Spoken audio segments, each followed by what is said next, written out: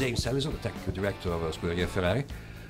Before we analyze the forthcoming Malaysian Grand Prix, I'd like to take a step back and have your impression for the first race in Australia. Well, it was a race of mixed fortunes. We were happy, of course, to get a podium in our first race of the year. I hope we get many more, and I hope too that we can be higher up the steps at some point in the future. That was good. Obviously what was bad was we had a DNF, and we would of course like to be closer to the Mercedes, the winning cars, and that's where we want to be. So now we're on to Sepang. It's a totally different kind of track, totally different climate. How much are you looking forward to that? Well, Sepang is obviously totally different climate. The track is not so different at the end of everything. We look at tracks normally in two main ways. We look at how sensitive they are to horsepower and how sensitive they are to downforce.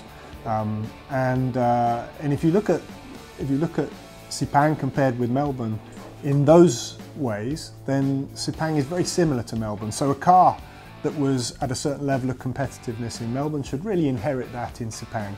The difference is that Sepang is very hot, and Sepang is therefore a challenge to keep both the car at the right temperature and also, more critically, the tyres at the right temperature. So management of those tyres is a bigger deal in Sepang than it was in Melbourne. Talking about tyres, the track has always been known for using harder rubber on the Pirelli range.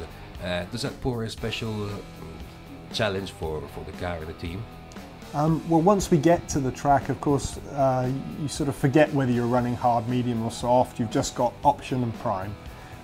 The interesting thing about Malaysia is that with the particular rubber that we take to that track, we normally can expect a fairly substantial undercut potential in the race.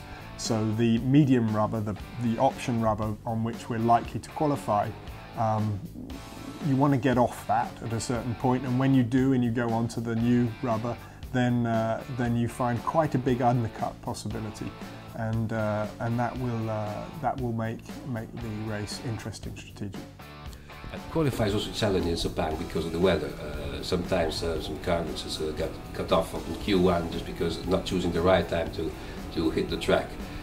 So is that something that you're considering specifically?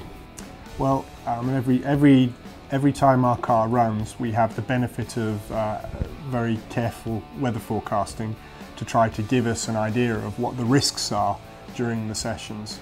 So we will be approaching both qualifying and the race with a very careful eye on the weather radar and on the forecast to try to make sure that we don't get caught out by the rain. And finally, what could be your reasonable expectation for both qualifying and the race in Malaysia? Well, let's assume for a minute that Mercedes don't make a mistake. So I think with the gaps that we saw in Melbourne, it's reasonable to expect that Mercedes will be at the front. However, we think we can be a fair bit closer to them than we were in Melbourne if we get everything right. We didn't get everything right in Melbourne, and in Malaysia we hope to. So I would hope that we can put our car in a strong third and fourth on the grid.